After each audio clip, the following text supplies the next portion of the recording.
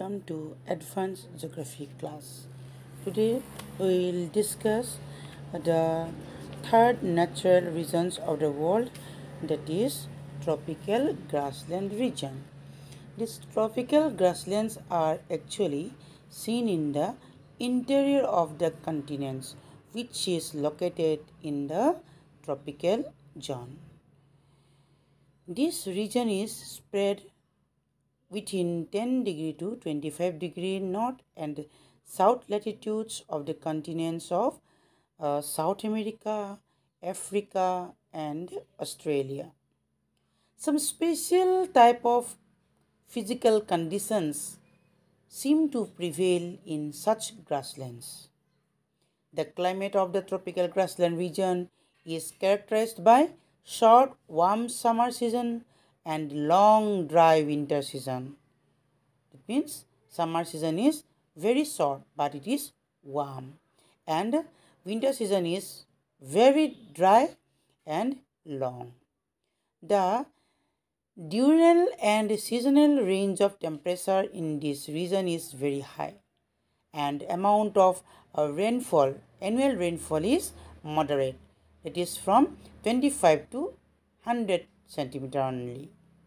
And as a result, only grass variety plants are grown which are height of 3 meters. And such grasslands of tropical region is known as savanna. Grasslands of Venezuela are known as llanos, and grasslands of Brazil are known as campos. The tropical grassland region is very suitable for livestock rearing since it is filled with grasses. So cattle feed on grass, and therefore it is very good for cattle rearing. In most part of this region, rearing of cattle like horse, buffalo, sheep, goat, etc. are done on commercial basis. It means for business purpose. And such grasslands are habitats of various wild animals also, including tiger, lion, elephant, rhino, zebra, giraffe, deer, etc. And that is why many primitive people of this region are still making their living through animal rearing and hunting. Of course, cultivation of crops like jowar, cotton, groundnut, etc. are also done in small scale in some parts of the region.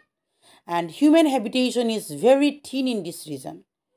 And due to backward transport system and lack of necessary production system, most part of this tropical grassland region are still socio-economically lagging behind. They have not been developed yet.